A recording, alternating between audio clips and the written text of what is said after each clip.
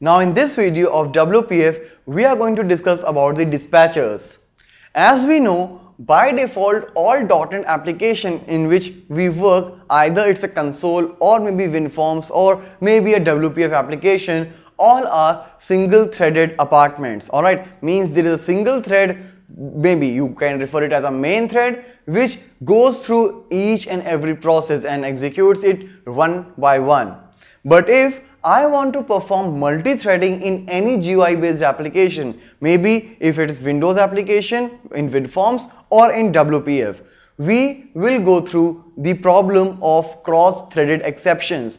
Maybe if you are working with a text box and maybe you want some timer to change it, to change the value continuously, maybe the text box and the timer are associated to the different threads, which will cause you the cross-threaded exceptions. So here in WPF we have a solution for implementing the dispatcher. So what we are going to see in this particular video, we will use this dispatcher to make the multi-threaded application in WPF. So let's see how we can work on multi-threading using WPF. Alright, so now to implement the dispatcher for the multi-threading application, what I have just done, I have taken a text box out here, and when I click this button, I want some text to be there in the text box. So for now, what I have done, I have just implemented a very simple program using the multi-threading and without using the dispatcher. So let's see what I have done.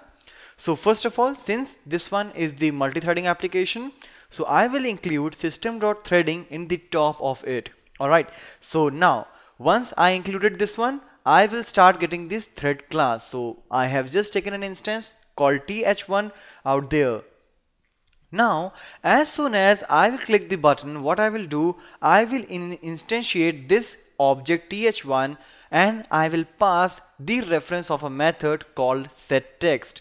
And what that setText is doing, it is actually setting some value in this text box. Alright, so obviously I will start the thread so that it will be scheduled and then this method will be invoked. In this I am just taking a very simple example for one thread, but obviously whenever you come across a situation, you can use a similar concept in order to access or to manipulate any controls value. So let's execute and see what is the difference with this one. Alright, so I just executed and I'll click this button, and as soon as I did that, you can see it is system.invalid operation occurs. Alright, what it is saying, the calling thread cannot access this object because this object means this text box, because a different thread owns it. Alright, so this is the problem whenever you work with the ST apartment, whether this one is a Windows application or WPF application. In Windows application, you can use make some use of delegates and all. That will be a very lengthy process. Obviously that will make you done that particular thing, but here just because of dispatcher, it will be quite simpler task for us. So what we will do, this dot dispatcher. Alright, so this dot dispatcher means from here I am invoking this dispatcher, and this dispatcher contains a class, contains a method called invoke. Since here I don't have any generic method or something, so I can invoke the non-generic definition as well. So what will I do?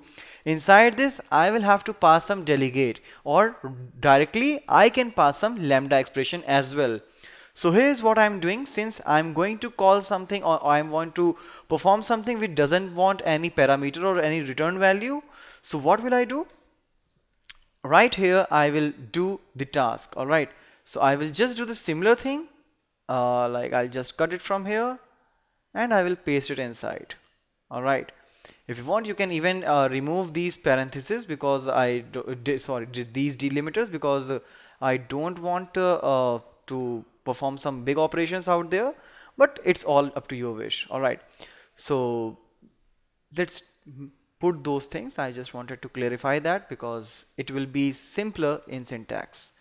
Alright, so now I'll execute the same program here, and as soon as I'll do that, you can see the text is right there. So this is how this dispatcher will help us in putting the multi-threading program in these single thread apartment applications like WPF.